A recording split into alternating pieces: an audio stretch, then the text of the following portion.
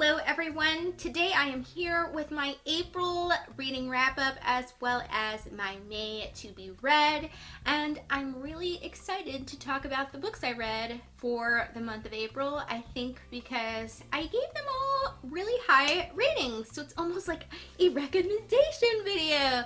So yeah, let's just go on with the show. First book that I completed in the month of April was The Impossible Knife of Memory by Lori Halse Anderson. This is about a teenage girl named Haley, and she is going through a lot of trauma in her life because her dad suffers from PTSD with a side of mental illness with like a side of alcoholism due to the aforementioned things.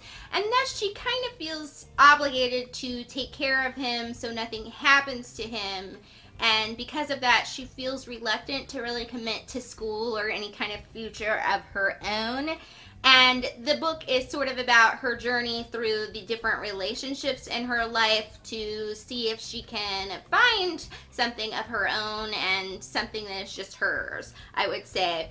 I haven't met a Lori Halse Anderson book that I didn't like, and I still haven't met one because I thought this book was amazing. I really loved all the characters. I loved the relationship between Haley and her sort of boyfriend Finn. It was like an awesome ship. I also loved the general like weird humor in this book. There's a lot of witty sarcasm and just general wit within the sort of sad parts in the book. And there's also just a lot of crazy drama. I flipping loved it, and I knew I would because Lori Halse Anderson is one of my favorite authors. So I gave this 5 stars. The next book that I completed was City of Glass, which is the 3rd book in the Mortal Instruments series by Cassandra Clare. So woohoo! I've reached the halfway point in the series, which was my goal for the year, but I think I'm definitely going to try to read past that and maybe try to finish the whole series. In terms of the 3rd book, I did really enjoy it, but I did feel like it was a little bit of a slower read for me than the 2nd book, which was pretty much all action. The 3rd book was a little slower to me just because there was a change in location, so thus the author had to do some more world building. And also, Cassandra Clare definitely had to take time to kind of work through all the emo sort of junk that all these characters have in their lives. Let's face it, there's a lot of relationship craziness. I don't know if there's a name for the love shape that is happening in this Mortal Instruments series, because let's face it, it's bigger than a triangle and it's bigger than a square. And yeah, if you count side characters that briefly think they're attracted to someone, well, it becomes a rather large shape. If you're going to have a bunch of characters work together for a common goal, it's very important that you sort of work through all your craziness with your relationships. So those elements did make it a bit of a slower read, but that is not to say that I didn't highly enjoy the 3rd book in the series. I still loved a lot of the reveals and things that happen, so I still gave this book a 5-star rating. I guess in terms of like overall enjoyment, maybe a 4 3/4 star. I'm gonna add like that extra 1/4 star just because I agreed with all the author's choices that she made in the book. I don't think she should have done anything differently, so it's still a 5-star to me. The 3rd book that I completed was a book called Two Princesses of Bamar by Gail Carson Levine. I'm pretty sure I'm pronouncing the last part of that title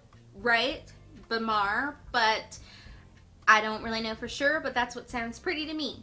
Basically, Two Princesses of Bamar is about 2 princesses. One is named Meryl and one is named Addie. Meryl is very brave. She can't wait to go out on adventures and slay dragons and griffins and all that crazy mess. And Addie is a little bit more reserved and is also a little bit more afraid of things. So she really looks up to Meryl for her bravery, but she never thinks that she can like meet that level of bravery. And basically what happens is there's sort of a sickness that people get cursed with in the kingdom, and Meryl gets the sickness, and thus Addie has to find the cure and go on an adventure and face her fears so that she can save her sister. It's just a fun fantasy adventure kind of story. I picked this up because, as some of you know, I am obsessed with Gail's book, Ella Enchanted. Like, I love Ella Enchanted so much. It's like one of my favorite books. And I reread Ella Enchanted this year and then realized that I had never read any other book by Gail Carson Levine. So I thought I better get on that. I saw this book on Scribd, and I said, I'm reading this to Princesses of Mar. And I'm so glad that I did. I was like, what have I been missing all my life by not reading more of this woman's books? Because I loved it. And I feel like everybody from middle grade to adult can read it. There's something in there for everyone. And I really like how the book talks about what bravery means and what facing fears is kind of about, as well as the fact that this book contains a really awesome evil dragon, and I don't know why I love awesome, slightly evil dragons, but I just do, as well as a really awesome ship. I shipped Addie and Reese so hard. I really love how this author always represents romantic relationships in a really positive way. You know, it's like the characters can have like their own independence. Like, they love each other, but they also have elements of their own. They're not like just wrapped up in each other and there's nothing else but that. So I always think that is really great, and the relationship between Addie and Reese in this book is definitely like that, and that's kind of what I like about her other book, Ella Enchanted, as well. So yeah, it just hit all the checkpoints for me. Yes, read this book. It's fabulous.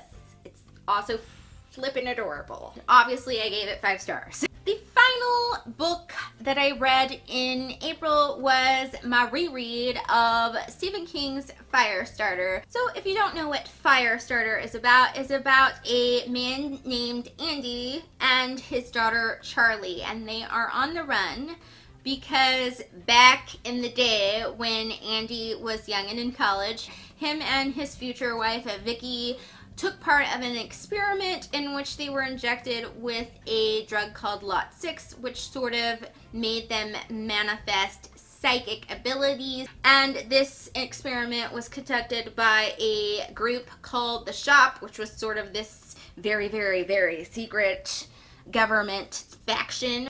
Andy and Vicky married and had children. They produced this little girl, Charlie, who shows really early on in life that she has the ability called pyrokinesis. Basically, she can set fires with her mind, and because of this, a lot of crazy stuff goes down, which leads to the Shop chasing Andy and Charlie down so that they can basically experiment on her and figure out what makes her tick.